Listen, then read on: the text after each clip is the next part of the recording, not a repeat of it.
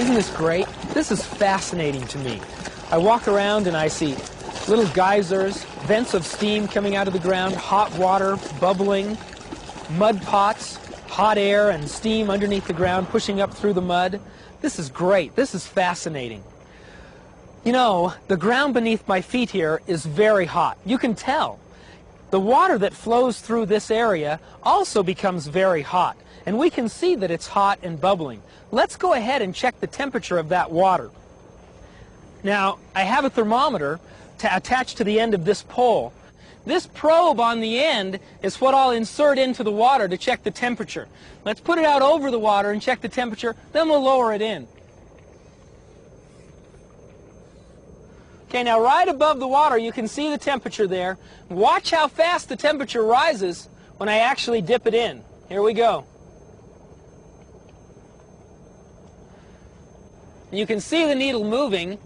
Pretty soon we're about 150. The water here is very hot. Beneath my feet there's a lot of heat energy, and we can see evidence of it on the surface, like this fumarole behind me. All this energy is stored inside the earth. Wouldn't it be great if we could use it somehow? Here at the Mammoth Pacific LP geothermal power plant, that's exactly what they've done. Wells are drilled into the earth and hot water is pumped to the surface. These pipes contain water that is fresh out of the ground and very hot. Now, the pipes are covered with insulation. That serves two purposes. One, it protects me if I touch them, but it also keeps the water inside hot. Here at the end, we've uncovered the end of the pipe, and these pieces of metal are heated by the hot water inside, about 330 degrees. Now, if that's true, I should be able to see that when I pour some water on it. Check this out. Let me show you again with an ice cube. These pipes are really hot.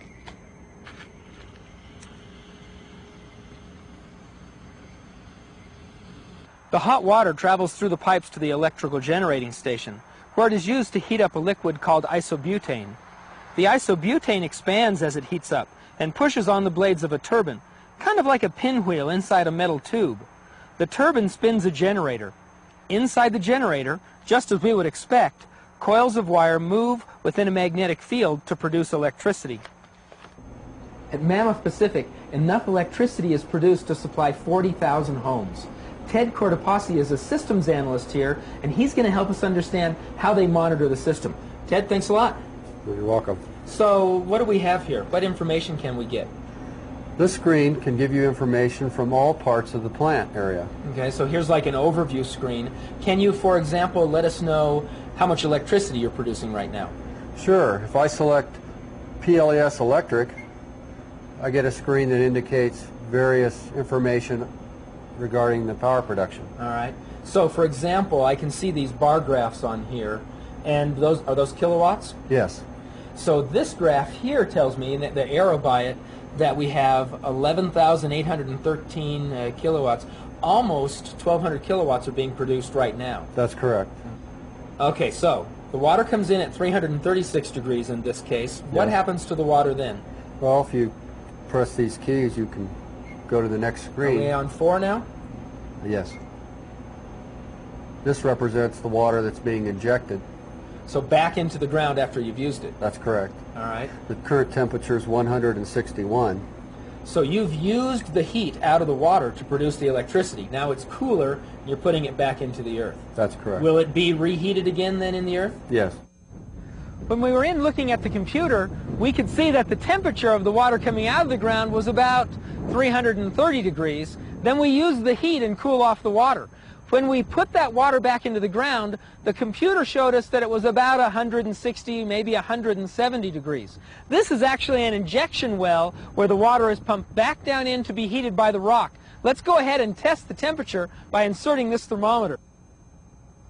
So we can see the temperature is rising up to over 100, and it continues to rise. So these pipes are insulated, thank goodness. Even though this is the water that's cooled off, you'll notice that it's pretty hot. And just as we suspected, the needle slows down and begins to register a temperature slightly more than 160 degrees Fahrenheit. This water, pumped back into the earth, will be heated again and used another time to generate electricity. The isobutane, the chemical which expanded and turned the turbines, is cooled down and used over and over again also. It moves through tubes which are cooled by fans. Now here's something for you to think about. Could you build a power plant like this anywhere near your location? Do you have the necessary geologic conditions? Let me tell you a few things about this area to give you some way to get started. Millions and millions of years ago, these were active volcanoes. This is also an area known for its earthquakes, and there are several earthquake faults nearby. These mountains were lifted up by violent earthquakes. Mount Whitney, for example, is the second highest peak in North America.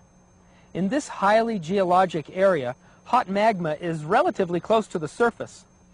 The magma heats a layer of solid rock above it. The heat is conducted through the rock and heats water contained in the layer above it. Heated water moves through cracks or fissures which have been formed by the earthquakes in the next layer. The water travels through the cracks and may emerge as a geyser, bubbling mud pots, or a fumarole. These are unique geologic conditions. Does your area qualify? It's great to see that here in Northern California, where the geologic conditions are just right, the folks at Mammoth Pacific are taking advantage of this renewable resource to generate electricity.